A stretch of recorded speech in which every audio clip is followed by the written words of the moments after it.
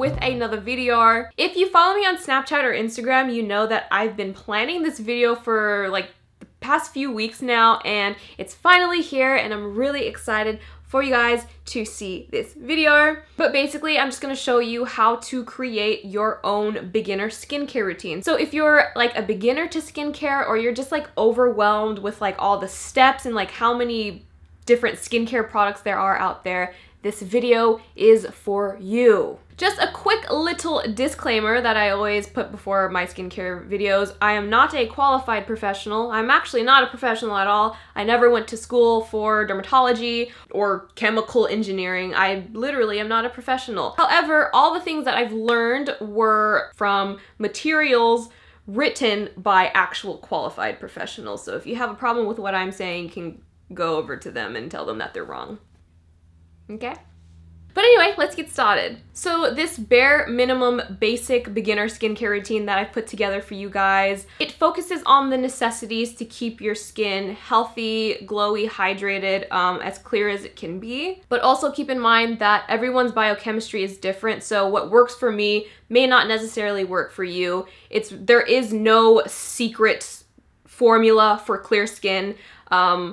Different things are just gonna work for different people. I know you guys hate hearing that, but it's just the truth. Here's my philosophy when it comes to skincare. One size never fits all. So to give you guys like a little real world example, Bruce Lee created a martial art called Jeet Kune Do, which is based on the principle that you should try everything and then only keep and use the things that work for you, because what works for someone else is not gonna work for you. So if you're a skinny 5'2" person and you're gonna fight a big muscular person who's 6'4", the techniques and the moves that the tall person uses are gonna be different than the techniques that the smaller person uses. So that's kind of my philosophy when it comes to skincare. If you have oily, acne-prone skin, you're gonna use different products and approach your skincare routine differently than someone who has dry skin, you know what I mean? So there is no such thing as a secret formula. One size does not fit all, and you're going to have to try everything to see what your skin does and doesn't like. So first things first, and this should always be the most important part of your skincare routine, is to remove your makeup and cleanse your skin. And this can be achieved by doing what's called a double cleanse. So the first part of the double cleanse is using an oil-based cleanser, and an oil-based cleanser will essentially just like melt off all the makeup and remove like all the impurities, excess sebum that's sitting on your face, or like even sunscreen, because oil cleansers are really the only thing that can remove SPF from your face if you're using a physical SPF. And then the next part of the double cleanse is to actually cleanse your skin. So the first part was to remove anything sitting on your skin, and then the second part is to actually like clean and wash your skin. So using a low pH water-based cleanser will not only cleanse your skin, but it will also protect your skin barrier. Another cool thing about using a low pH cleanser is that there really is no need to use a toner if you cleanse your skin correctly. So that kind of eliminates an entirely new product or step that you don't really have to purchase. So exfoliating is also super important, especially if your main skin concerns are uneven skin tone, post-inflammatory hyperpigmentation, dullness, fine lines, etc. So there are two types of exfoliators. There are physical exfoliators, and then there are chemical exfoliators. And physical exfoliators are like physical scrubs that remove dead skin cells. So these are like sugar scrubs, or like, you know, facial brushes. Those are both examples of physical exfoliators. However, most people with sensitive skin find that those are too harsh for their skin. I don't personally find that they're too harsh on my skin. However, I just don't personally like using physical exfoliators too much, just because I feel like I get better, like way better results using chemical exfoliators anyway. Which brings me to my next point. So chemical exfoliators come in two different forms. So the first is AHAs, which stands for alpha hydroxy acids, and BHAs, which stands for beta hydroxy acids. The type of chemical exfoliator that you need is entirely contingent upon your skin type or your skin concerns. But before I get into that, let me give you a little bit information about both types of chemical exfoliators, just so that you have a better understanding of why you need what for your skin. So AHAs, or alpha hydroxy acids, focus primarily on like the surface of the skin to remove dead skin cells and reveal fresh, new, brighter skin. So AHAs help with skin concerns like whiteheads, post-inflammatory hyperpigmentation, sun damage, uneven skin tone, dullness, fine lines, and things like that. So examples of AHAs are glycolic acid, there's kojic acid, lactic acid, citric acid. My skin personally really likes glycolic acid, kojic acid, and tretinoin, but you might need to try different ingredients just to see which ones work best for you, because what works for me may or may not work for you. So BHAs, or beta hydroxy acids, focus primarily under the skin. So these are best for like cystic acne, or you know, like those pimples that you feel growing under the skin.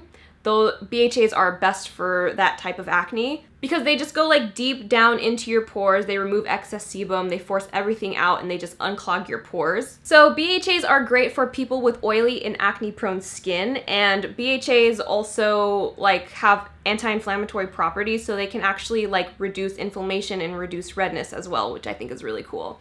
An example of a BHA is salicylic acid, and you'll find that that is an ingredient that is present in a lot of like acne skincare products. If you do have acne prone skin and you find that BHAs aren't really working for your skin, you can try ingredients like tea tree oil or benzoyl peroxide. Benzoyl peroxide has personally always kept my skin clear, like always, it's always worked.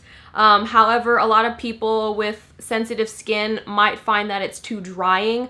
I never personally experienced that, but again, you know, you're just gonna have to try and see what works best for you. So the next step is to moisturize, and I feel like this step is pretty self-explanatory, but it is super important to keep your skin hydrated and to protect that skin barrier. And it's important to do this both during the day and at night. And no, I don't care if you have oily skin. I have the oiliest skin on the planet, and I still need to keep my skin hydrated, or else my skin will overproduce oil and I'll look like an oily hot mess. Well, more than I already do, anyway. So if you have oily skin, I would recommend you get an oil-free moisturizer. They'll be very lightweight and they won't give you any of that like faux dewiness that cream moisturizers do, because if you have oily skin, you know that any product that already makes you look dewy, like it's just not gonna be good for you throughout the rest of the day. If you have dry skin, I would recommend getting a cream-based moisturizer or using like an oil of some sort. They will moisturize your skin and give you like that nice healthy glow, and it'll help keep your like dry patches at bay. So if you have combination skin, meaning that you are dry in some areas and oily normally around the T-zone, it is recommended to use a cream-based moisturizer for all those dry patches, and then to just control oil in your T-zone or wherever else you get oily. Then the last step is SPF. So sun protection is super important. I don't care what race you are. The sun definitely doesn't care what race you are. Sure, skin cancer is way more common in people who have fairer skin. However, a lot of tan, brown, dark-skinned people are under the assumption that they are invincible or immune to it, and that is just simply not true. I don't know if you can see this. Maybe it's a little bit more visible in like some of my other videos, but I have this yellow spot right here in the middle of my eyeball. And it's literally there because when I was a child, I played outside all the time, but I never, literally never wore sunglasses. So this is literally damage from the sun. So if simply being outside can damage your eyes, imagine what the sun can do to your skin cells. The only reason why some people tan instead of burn in the first place is because that melanin production is actually a response to sun exposure. So our skin actually tans itself to protect us from being burned. And actually, according to the FDA, the extra melanin in tan skin only provides like an extra SPF of like 2 or 4, which is way below the like recommended daily minimum of an SPF 15 or SPF 30. So do with that information what you will. Incorporate a nice SPF into your skincare routine and wear it every single day. And even if your only exposure to the sun is while you're driving in your car, like on your way to work or school or whatever, guess what? You're still being exposed to the sun. So it is just very important to wear SPF all the time. And if you're going to be outside a lot, make sure that you're applying it every 2 hours. If you are a tan, brown, or dark person of color, you may notice that some sunscreens give you like this ghostly or like ashy color called white cast. And white cast actually comes from the ingredients zinc oxide and titanium dioxide, and these are physical sunscreens. Chemical sunscreens don't include those ingredients, so that's why I just prefer chemical sunscreens over physical sunscreens, because they don't give me a white cast, you know what I'm saying? I don't want to look ashy. You're just gonna have to try different sunscreens and see which ones work best for you. And I actually recommend getting samples from like Sephora, because that way you can like try them out without having to commit to a purchase. So that is my recommended basic like beginner skincare routine. This basic skincare routine might reverse damage. It might help restore your skin barrier, and it will help to further protect your skin from the sun. So try this routine for a couple of weeks, see if it makes any difference to your skin. Sometimes less is more, but it's also very important to be educated about the ingredients that you're using on your skin and why you should buy product A over product B. You know, like why should you buy this product instead of this product? So that's kind of why I wanted to create this video, so it can like kind of help you guys understand and kind of navigate through all these different skincare products, like thousands of different skincare products on the market right now. And just keep the philosophy of Bruce Lee in mind when you're creating your skincare routine. What works for me may not work for you, but whatever works for you in your situation is what you should use, and then just forget everything else that everyone else is doing. Only focus on what works for you. Thank you for your philosophy, Bruce Lee. So I hope this video kind of helped you guys navigate through all the different types of skincare available. If you like this video, make sure you give this video a thumbs up or let me know in the comments down below. Subscribe if you haven't already, and I'll catch you guys next time.